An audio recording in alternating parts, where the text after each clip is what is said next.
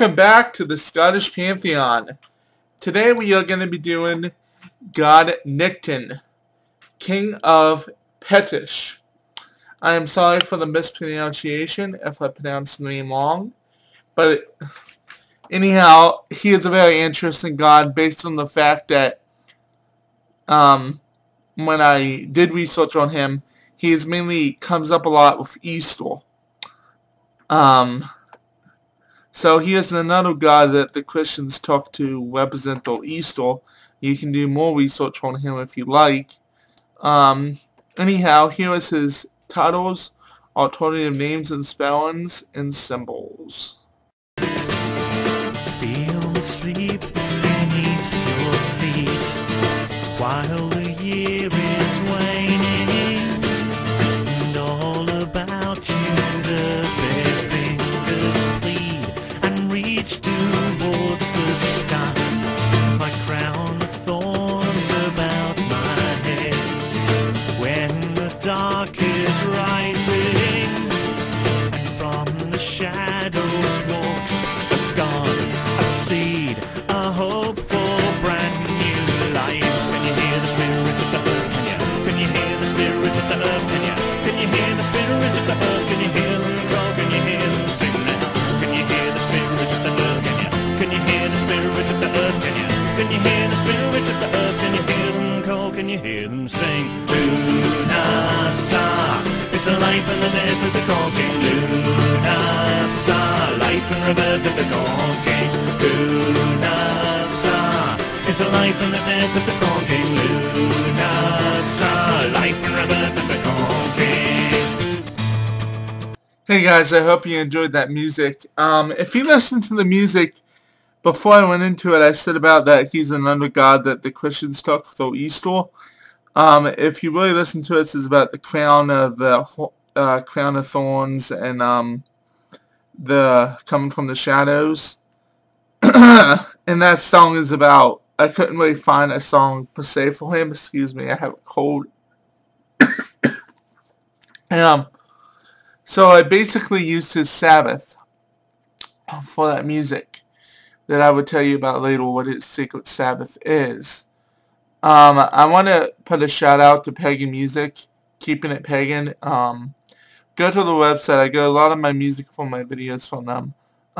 They're a great, peaceful pagan music.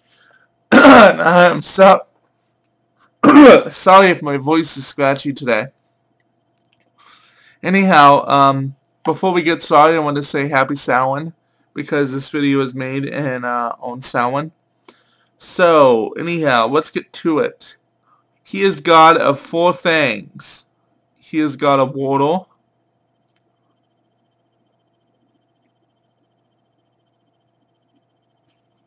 god of whales,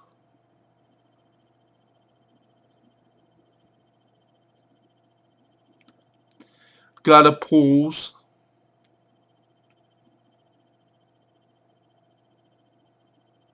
and god of springs.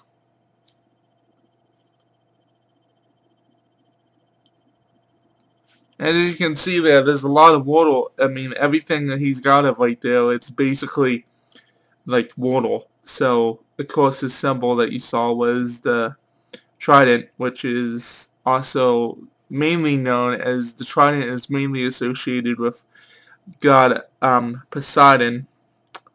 But he's basically the Scottish Poseidon.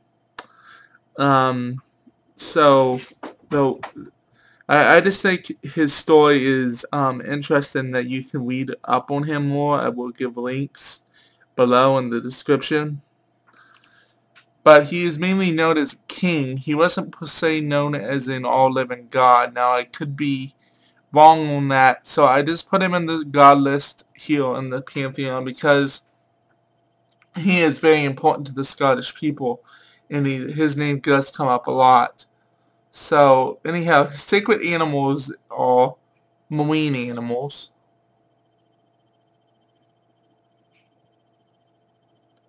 His sacred color is purple.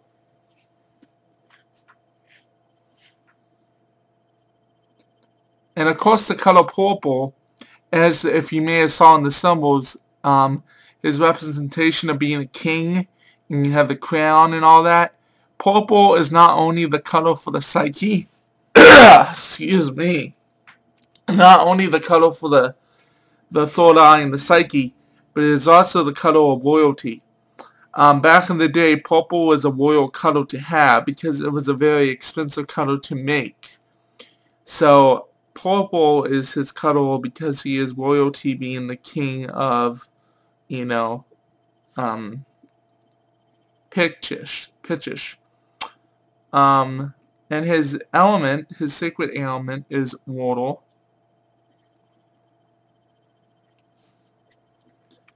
His Sabbath is Luce. I can't even pronounce it. It's in August 1st, Luxus. It's in the name here.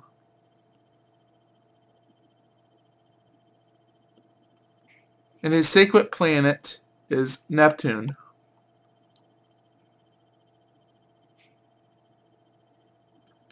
And as I have said, him being sacred planet of Neptune and water and having the trident and everything, he is basically, again, the Celtic Poseidon.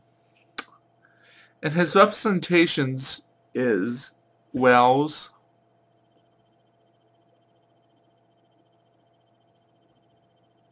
pools,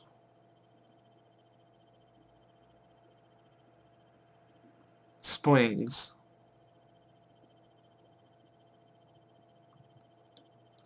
And his sacred orb is sage.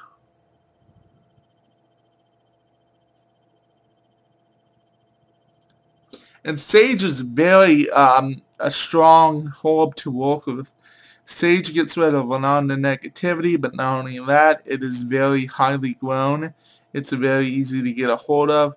There's many different types of sage, and sage is used a lot in Native American rituals as well as a lot of pagan rituals.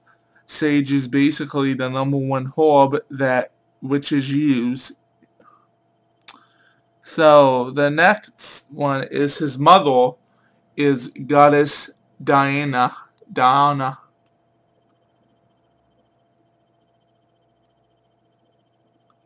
I'm sorry if I pronounce names wrong. I try my best not to.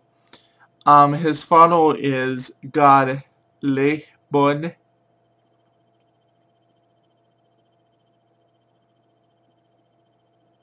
And as always, the name of them will be spelled for you below, because I do have problems pronouncing names.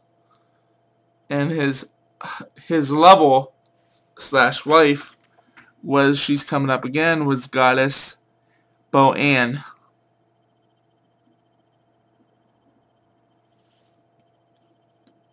Now he had no divine children.